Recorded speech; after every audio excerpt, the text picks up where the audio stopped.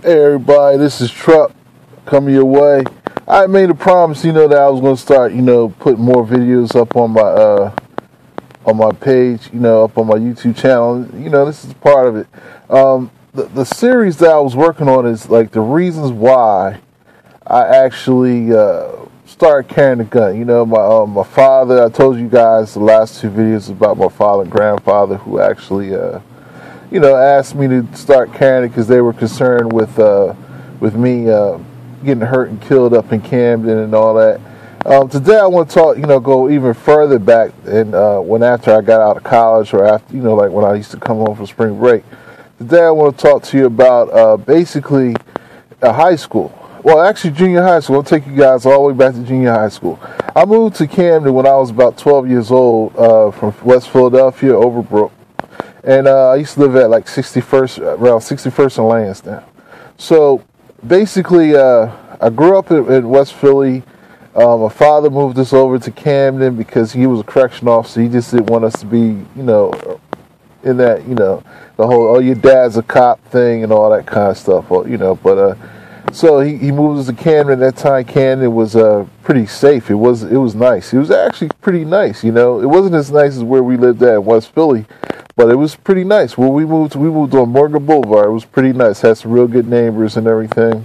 And so what happened was my first incident was somebody actually pulled a gun. I saw a gun. It was in junior high school. I went to Morgan Village Middle School in Camden. And basically, there was two factions, I guess you could say. It was one was from Centerville and the other one was from the part of Camden they called Black Fairview. Because back then, Camden was very segregated, so it was black and white Fairview.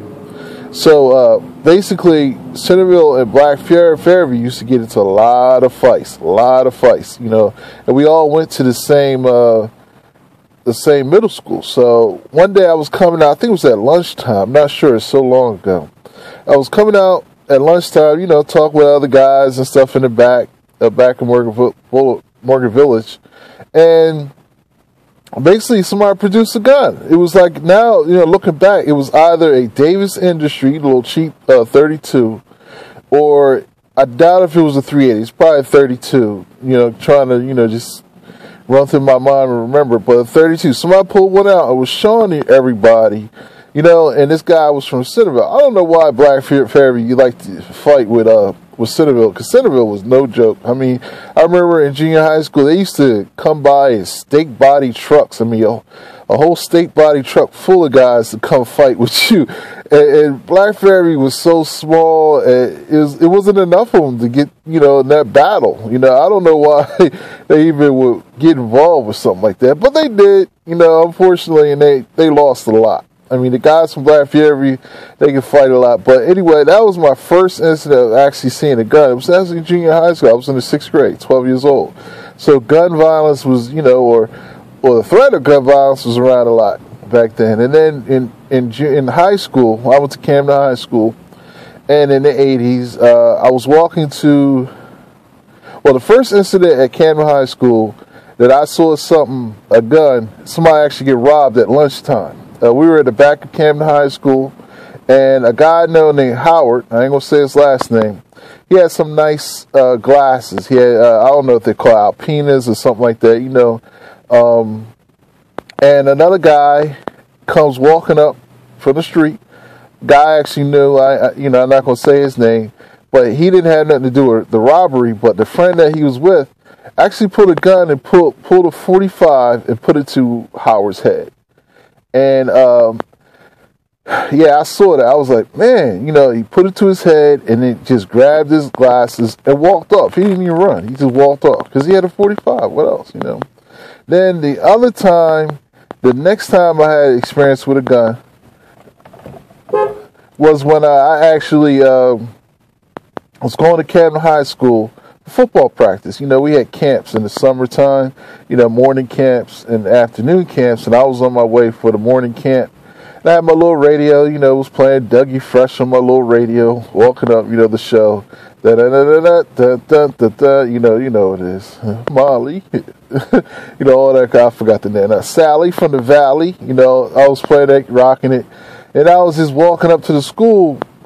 And guy was sitting on the ledge, and I saw him. He looked drunk. He was, swaying back and forth, and his eyes was red, man. They were bloodshot red. So I said, this dude's high or been drinking. So I ain't say nothing to him, So then I get past. He said, "What's up, big boy? You don't remember me?" And I looked back at him, and it was actually a guy I went to high school with. Not high school, junior high school with. We was cool in high school, but he was so high I didn't even recognize. He looked so bad I didn't even recognize him, man.